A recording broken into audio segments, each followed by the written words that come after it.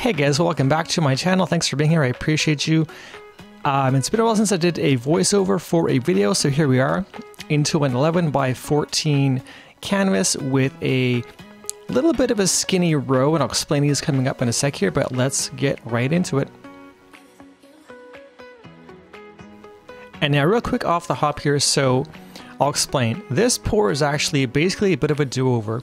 I had some technical difficulties with my camera about 3 nights ago when I poured and finished at 11:45 p.m. roughly, and came to edit the next morning and saw my video was all blurry, and I tried my best to get the video to render itself back to a bit of a state where I could actually edit and get a pour for you on camera, but not so. So this is a bit of a take two, we'll call it, of this type of pour.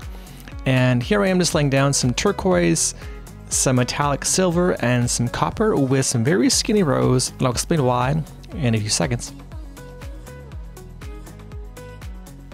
And now shout out to one of my subscribers, Willa, who recommended this particular color combination, less the copper.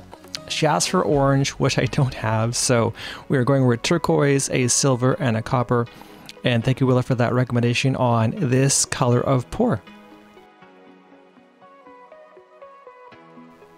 Okay, and back to why I'm making these rows fairly skinny. So I found that in previous pours, with copper and silver especially, with any kind of lighter color like a blue or turquoise, I found that the copper really kind of takes over the entire piece. I wanted to be sure that I had skinny lines across the board and wanted to make them as little as possible, knowing that if I were to swipe through them, I wouldn't have a big gob of copper that blended through all of it and kind of muddied it up. So this is why I chose to go really skinny with lots of layers, figuring that the turquoise would do a good job in spreading across the copper and silver, just again not to make it too muddy with the copper.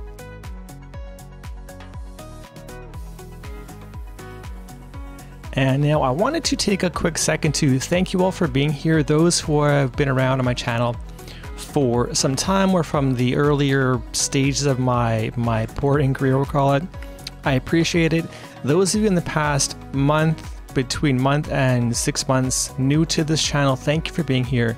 You guys are awesome. You have put a ton of confidence into what I do, and with great feedback on my weekly pours, I have found that it keeps me going, and with your feedback, which is typically pretty positive, so thank you.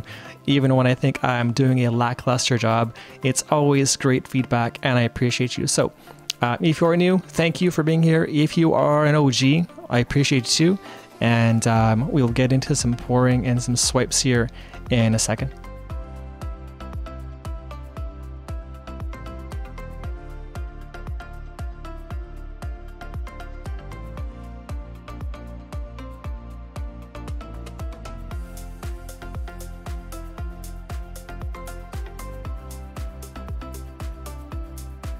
Okay, now one thing I've never actually shown you is how I just lay my cell activator down.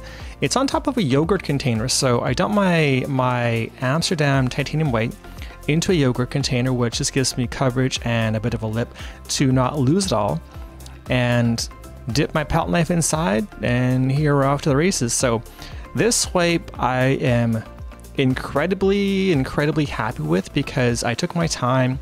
I wanted a bit of a wavy look to it, knowing that I wanted to spread that turquoise and bronze, so the copper together, and see what kind of color combination it gave out. So that first one went really well. Now as for my second swipe, this one had really good potential. Right about here, I dunked it right into the paint, a bit too heavy, and began to muddy up my paints, which didn't give me the nice lacing effects I wanted.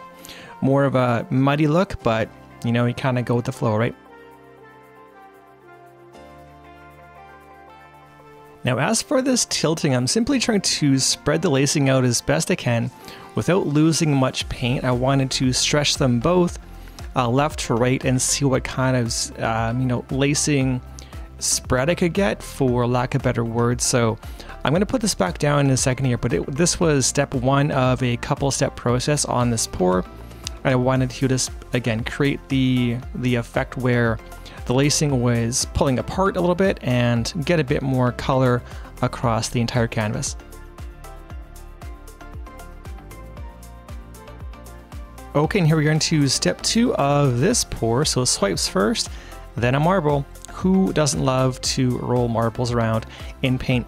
This is a very calming thing to do on a paint pour. I find that all I'm attempting to do is get the paints to really just try to spread in each other to get a good pattern going back and forth. This isn't all day. This is just to, again, create that separation from the copper, the turquoise, and the silver to make some other cool patterns inside of the lacing that was made off the beginning of the swipe. And shortly hereafter, I just let it drop off the corner of my canvas and let it roll away. And from here, I let the paint settle too. So this is probably 3 minutes or so later once the marble's fallen off. All of my divots have fallen into place and have settled into the pour. So from here, it's simply a matter of stretching out and seeing where we go. Now after the marble, there really wasn't much tilting to be done. I didn't have much paint left, to be honest, compared to my last go with the metallic red, the blue, and the cobalt blue, which I used prior in the video we couldn't see. There was a lot more paint and it was way more thin. So this was a bit more goopy and a little more thick, I suppose. And I didn't tilt long at all. So I kind of sped this up through the end, and we are coming to the end here. So if you have enjoyed this video, please consider clicking the like button on this video, which helps to spread it to more people who might enjoy it. And so again, we don't do too much tilting here, coming to the very end of my tilts and coming in on a bit of an overhead look in a moment here. So here we are.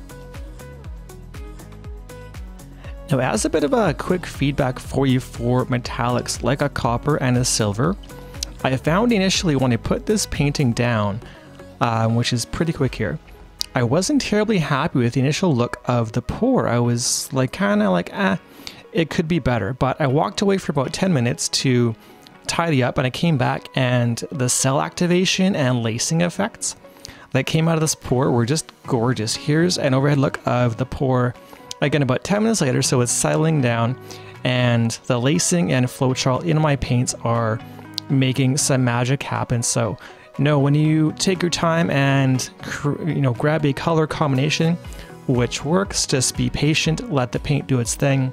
It will often surprise you. So here's the finished product with a bit of an overhead, with, again, lots of pretty lacing and effecting in it. So again, if you have enjoyed this video, thank you again. And I have more just like it in this playlist right about here. And we will see you again in the next one.